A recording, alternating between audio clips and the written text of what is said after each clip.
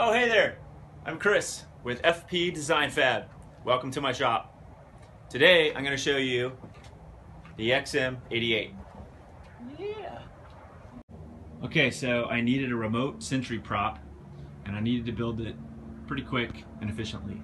So I started off with my Manfrotto tripod, cut up some PVC strips to cover the legs just so you can break up the silhouette. You know, you really want to hide the silhouettes of things that people will recognize if you're making a sci-fi film. And this is a sci-fi militaristic film that this went in.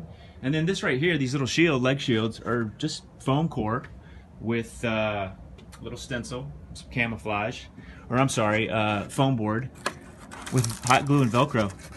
I mean, you don't have to get fancy on these independent productions, you know. I just shaped up some different pieces, put them together with hot glue, put some Velcro on there, Velcroed that around, and then for here I just have some random tube parts, you know, some electrical flex conduit, and a couple different pieces here. This is a coffee maker, a broken coffee maker that I started with, some PVC pipe, some wood, and a little antenna from Radio Shack. And that's pretty much it. And you can see, I think it worked out pretty well.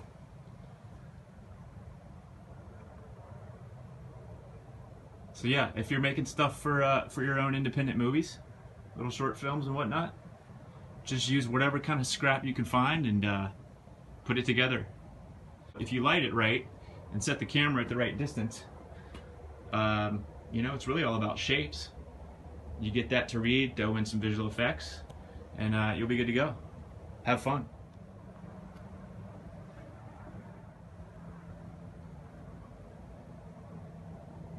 So one other cool thing about using the tripod is I can take the head off.